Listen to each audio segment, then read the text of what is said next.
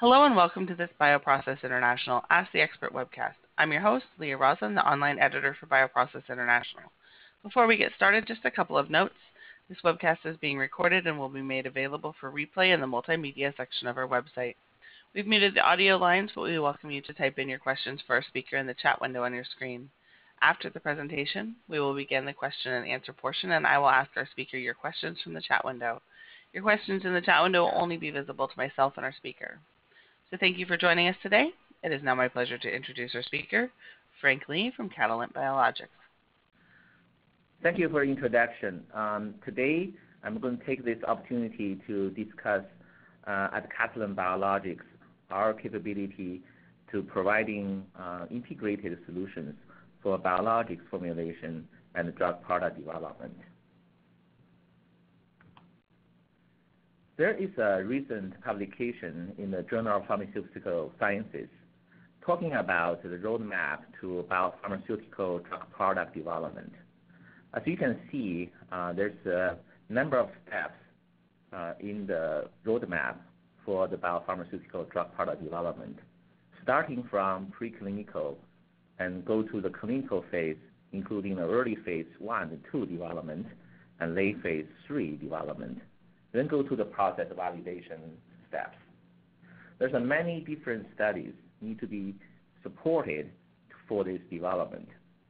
At the Catalent Biologics, our focus is to supporting our clients to providing those services, mainly focused on the clinical development phase, including the phase 1-2 development, for example, early stage formulation and drug product process development, and also the late-stage development in phase 3, such as commercial formulation optimization, commercial process development, and the formulation robustness studies.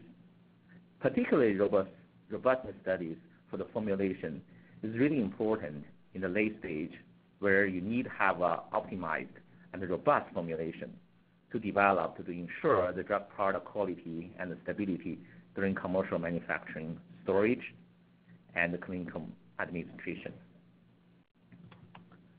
Based on our interaction with our clients, we typically come up with a whole package for our clients to support their drug product development needs.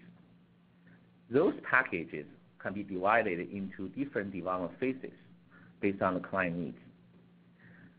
For example, in the preclinical and IND enabling phase, we can have able to support activities from pre-formulation development to formulation development, number of compatibility studies to supporting drug product manufacturing, in-use stability for dose, IV administration studies for IV infusion drugs, and the time of refrigeration studies.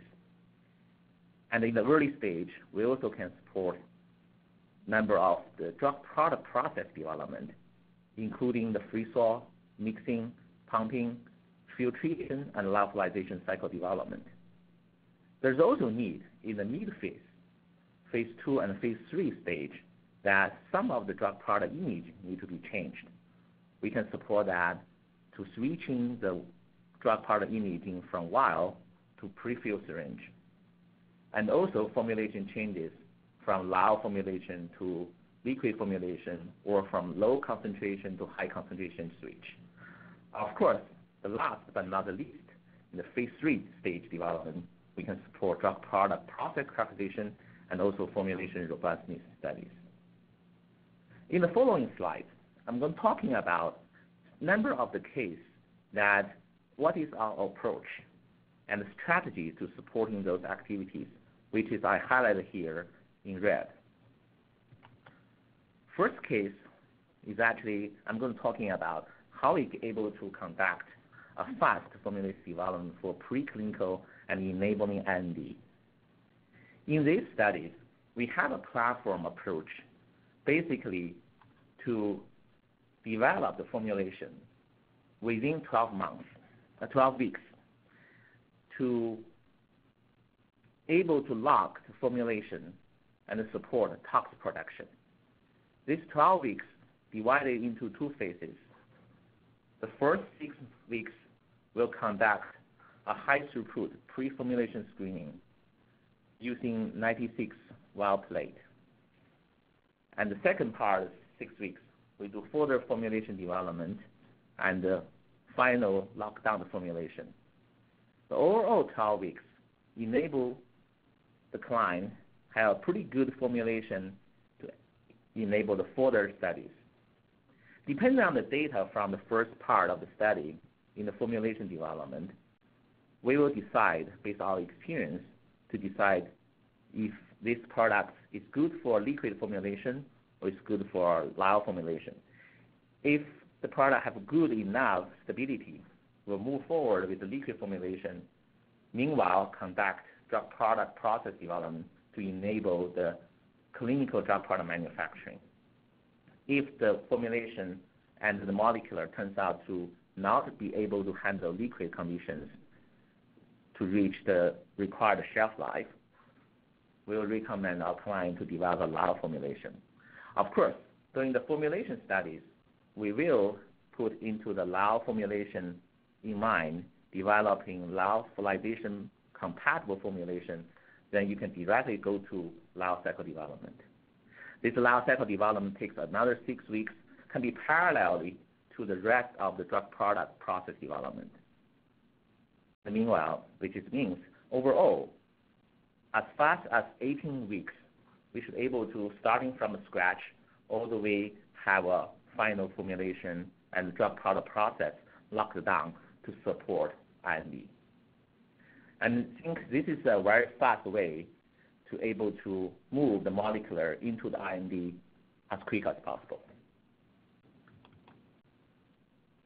To enable me to do that, of course, internally here at Catalent Biologics, we set up the automated high-throughput platform for the pre-formulation screening.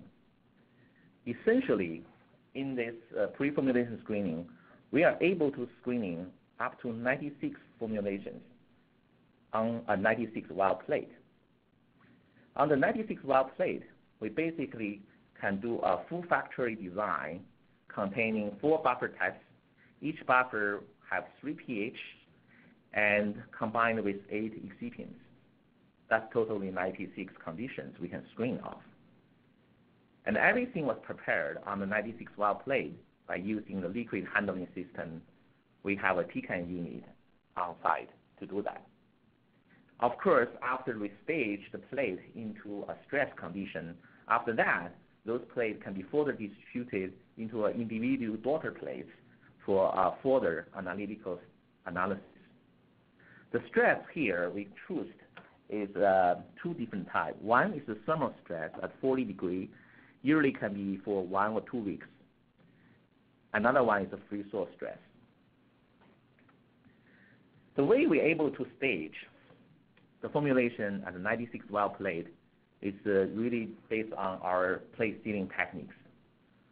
We prepared the plates with TCAN units, and we cover it with an adhesive film and place that into the moisture barrier bag.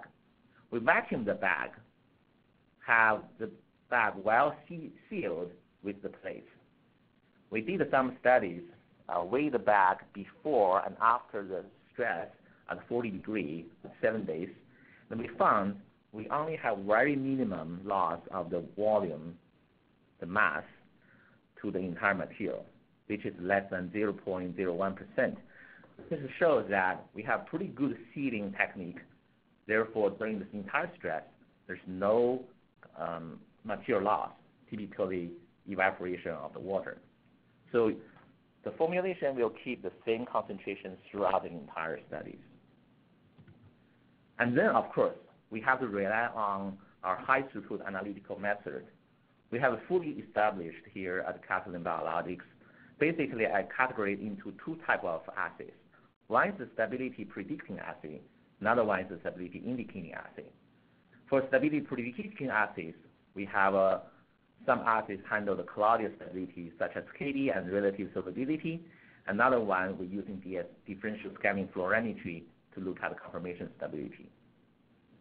The indicating assays are the typical ones, SEC, plate reader A280 and A350, and also CESDS to look at fragmentation, and CZE to look at the charge variants. With all these methods can be handled 96-well plate and in a high throughput manner, we are able to fast turn around analytical data. For example, some of the testing times is only a couple hours for entire plates, even some is only 10 minutes for the whole plate, but the others may take a day and a half to run, for example, SECE.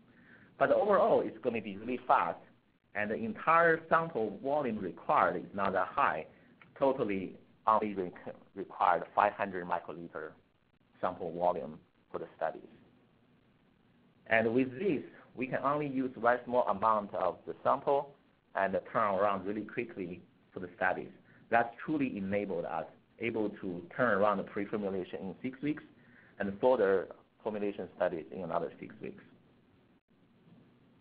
So this is really going to be a good platform for the early stage development. Then at the early stage development, we also need to look at the drug product process. This is a typical drug product manufacturing flow chart. And actually the one I have started here are the studies we are able to develop with or without scaled-down model. This is going to supporting a very early stage development, and I can also support late stage development as well. For scaled-down model, the reason we want to have a scaled-down model is our manufacturing scale usually handles very large scale. But at the early stage, when you do the development, typically our client doesn't have a lot of material for the development. Therefore, we need to come up with a scaled-down model to be able to do the studies in the lab to supporting those activities. For example, the mixing scaled-down model we have used. As you can see here, those are our typical mixing unit we use in our manufacturing. It is from Mobius bag. We can do 100 liter and all the way scale down from 100 liter to 10 liter scale down, and even further down to 100 ml beaker.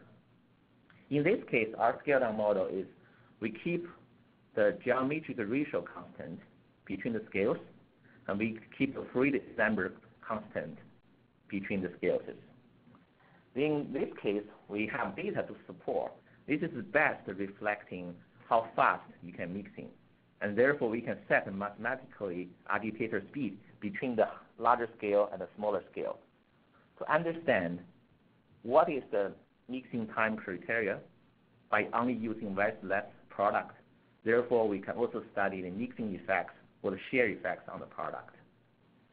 I know there's a lot of other mixing scale-down models, such as keep speed and the power by volume. And for our studies, we studied all those as well. Keep the fluid number constant so far based on our data showing this is the best scale-down model for liquid mixing, which is in most cases in our drug product manufacturing. Another case really for process development is our life cycle transfer. We here at Catalent, in the lab, we have a lab start instrument for the PD lab. We're typically doing that, using that instrument for cycle development and also run the confirmation runs. And then we tech transfer those cycles directly into our manufacturing scale lyophilizer. Of course, both the lyophilizer has primary gauge, and you can see the good overlapping between the two primary gauges showing a successful tech transfer for the primary drying and second drying phase. We have done this for more than a handful of the moleculars and the formulations successfully. So this is basically showing that between our lab model and our large-scale manufacturing model, we are able to pretty successfully transfer the life cycles between the different models.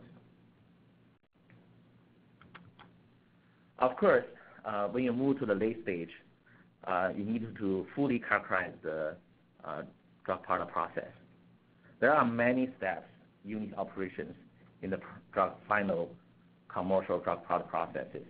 In this case, I'm basically demonstrating we came up totally 15 different studies to support the entire drug product manufacturing process. And for example, some are the mixing speed studies, free sol studies, hold time, and mixing stress studies, and the feeding stress studies. So we do have experience able to support the entire drug product process development. Is really important for late-stage drug product process. And of course, the last but not the least is, I mentioned earlier, you need to have a robust formulation. To have a robust formulation, in this case, we have 5 factors for this formulation, including the API concentration, the pH, excipient A concentration, buffer concentration, and excipient B concentration. The 5 factors, each one has a range. We are able to design a resolution 3 fractional factory design for 5 factors with 2 center point batches, totally 10 batches. With this total 10 batches staged on the stability, we are able to define a good control space for the final formulation and demonstrate the robustness of the formulation. So overall, I want to talk about is really we have the solutions for the entire drug product development from early stage to late stage, which is including high throughput screening with 96-well plate format for the early stage formulation screening, and also the drug product fill finish process development to supporting early and late stage. Here at Catalent, we able to using platform container closure system, and we use platform manufacturing technology, including the mixing, filtration, filling, and lyophilization. With the number of scaled-down models here, we can able to support both early stage, small amount of material available, to late stage, even at the real manufacturing scale. And also for late stage development, we can also supporting the formulation or immediate drug product immediate change, and the process calculation and the formulation robustness studies. With this, I would like to thank you for your attention, and I would like to entertain any questions. Thank you. Okay, thanks, Frank. So why is it important to conduct biopharmaceutical formulation development? Well, as you may know, that biopharmaceutical products, including proteins, vaccines, and other biological molecules, they are typically not very stable. So conduct the formulation development should able to understanding what is the optimal conditions for those molecules to be able to surviving number of stresses during manufacturing, during storage, during shipping, and during administration. So conducting the formulation development is really truly to preserve those biologics molecules. And also, by working on the formulation development, you can also better understanding the degradation pathways of those molecules. And based on the degradation pathways, appropriate analytical method can be developed to further characterize those molecules and the degradations of those, and to fully understanding the quality attributes of those molecules, which is going to be very important as well.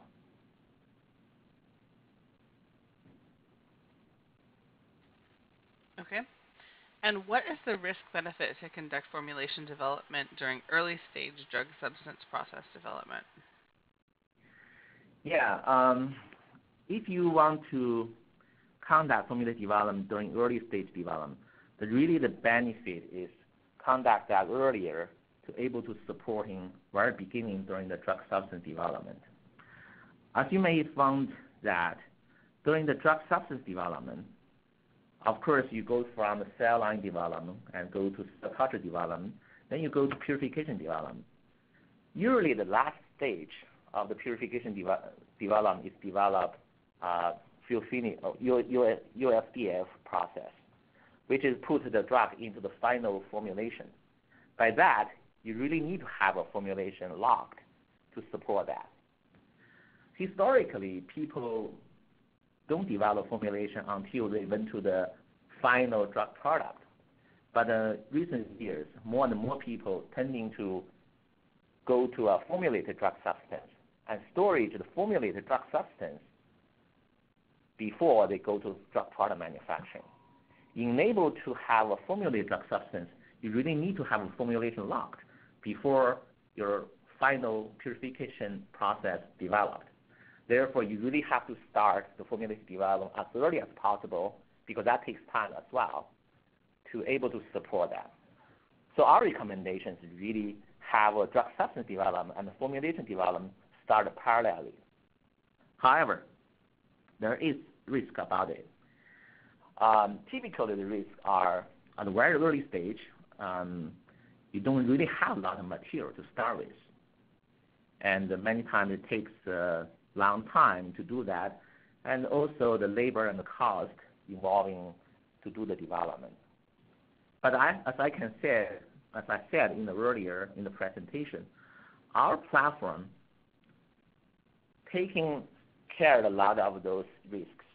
For example, our high throughput platform is only using very limited amount of sample to do the development. We can take in the sample as early as the protein A stage for the development to get started. So we don't really need a lot. And also the high throughput automation taking out a lot of the burden on the cost and also onto the labor cost. So with that said, with this automated platform for high throughput formulation, we should be able to enable us to do a early stage with very limited amount of sample and the reduced amount of the cost and the labor. So put that in there, the benefit I think is much greater than the risks here to conduct the formulation development in early stage.